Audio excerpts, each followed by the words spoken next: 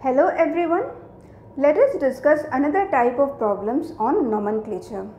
In this particular question, we have been asked to find what would be the IUPAC name of a compound which has a given structure.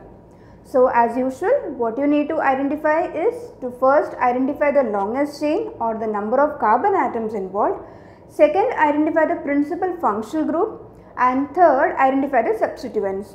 The number of carbon will give you the middle part or the main part of the IUPAC name.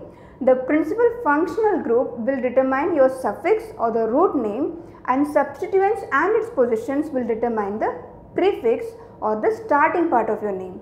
So based on that, let us see, we can make the following observations from this particular structure. We can see that it has 5 carbon atoms including COOH group. We know that when we have groups like COOH or aldehyde groups CHO or CN, that particular carbon atom will be involved in the numbering and they will not act separately as another functional group. So based on that, here we have 5 carbon atoms including COOH group. We can also see that there are 2 functional groups. What are the 2 functional groups? We have an alkene functional group here and we have a carboxylic acid functional group. So now since we have 2 functional groups, we need to determine which one will be the principal functional group and which one will act as a substituent. Now in this case, we can see that alkene is a type of hydrocarbon, and since COO has the highest priority, that is, this will be having the highest priority in the priority of functional groups. So because of that, the numbering will start from this side. Why? Because we have to remember that numbering is done in such a way that the principal functional group will get the lowest number.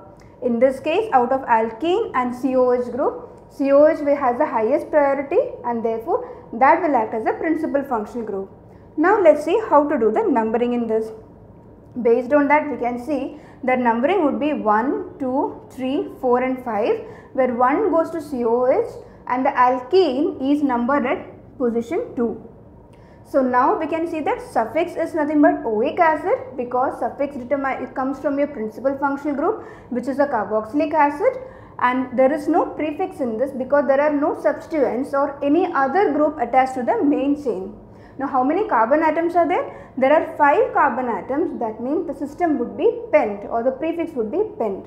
Now let's, based on the information that we have just discussed, the name of this particular compound would be pent 2-in-1-oic acid, because we can see that this is the suffix derived from COOH group.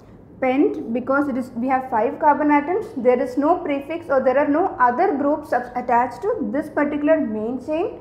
And the second thing, the intriguing thing, is to identify or position the alkene group here. So here alkene is at position 2. So based on that, the name of this structure or the compound would be pent 2-in corresponding to the double bond and 1-oic acid, because 1 will be referring to the position or the principal functional group. I hope this is very clear.